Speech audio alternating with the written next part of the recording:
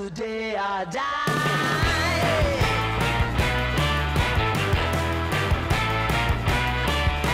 Hey, swing those hips around.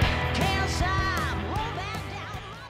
Everybody knows Ferrari cars, right?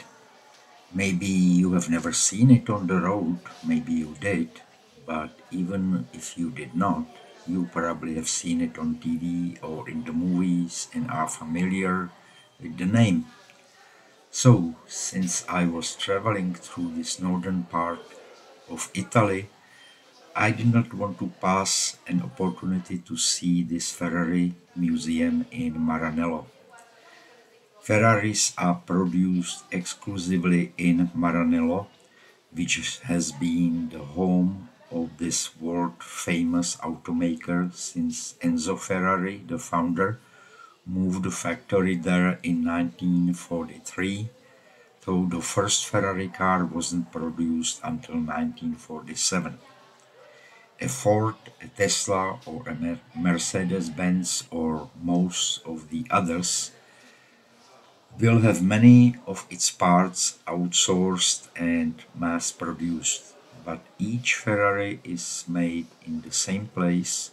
Ferraris have always been made here in the town of Maranello, and each Ferrari engine is hand assembled to ensure the highest level of quality control. And how much does a Ferrari cost? Well, as they say, if you must ask, you cannot afford it. But I can tell you that usually the manufacturer's suggested retail price is mostly at least $250,000 US, the least expensive one. And they make only about 10,000 cars per year, but in 2023 I think they produced about 12,000 of them, 12 or 13,000. Enzo Ferrari was born in 1898. Since childhood, he has been passionate about cars. In 1908, he went to the races on the Bologna circuit with his father and brother. Both will not live past the First World War. However, Enzo will. After a Spanish flu epidemic, he was soon dismissed from the front, and during the post-war time he set off for Turin, an industrial city in Italy.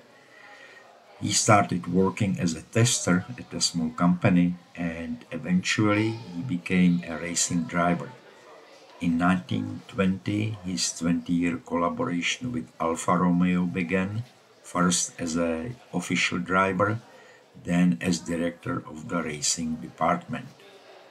In 1939, in Modena, he founded a company called Auto Avio Costruzione, the ancestor of Ferrari, and moved it to Maranello in 1943, I think. Ferrari soon debuted in races, Formula One included, collected successes, and its cars became synonymous with innovation and luxury handicraft. For his achievements, Enzo Ferrari received important titles and prizes, among which are two honorary degrees in engineering at the University of Bologna and in physics at the University of Modena, the title of Knight of the Grand Cross, the Columbus Prize, and Dag Hammarskjöld Prize for Social Sciences. The last project he took part in was the construction of the Galleria Ferrari of Maranello. Unfortunately, he passed away before this museum was completed. Enzo Ferrari died at the age of 90 on the 14th of August 1988, 1 year and a half before the Galleria Museum was inaugurated. Enzo Ferrari and Ingrid Bergman and Roberto Rossellini and Nino Farina, car maker and the stars. Alberto Ascari, 52-53, Juan Manuel Fangio, 56, and so on. Niki Lauda, 75-77, and the great champ Michael Schumacher, 2000, 2001, 2, 3, 4. They just have a huge number of the racing trophies, don't they? When tourists come to Italy, it is for the beaches, history, food, nature, maybe fashion. There are so many luxury brands, and not necessarily to see a museum like this one.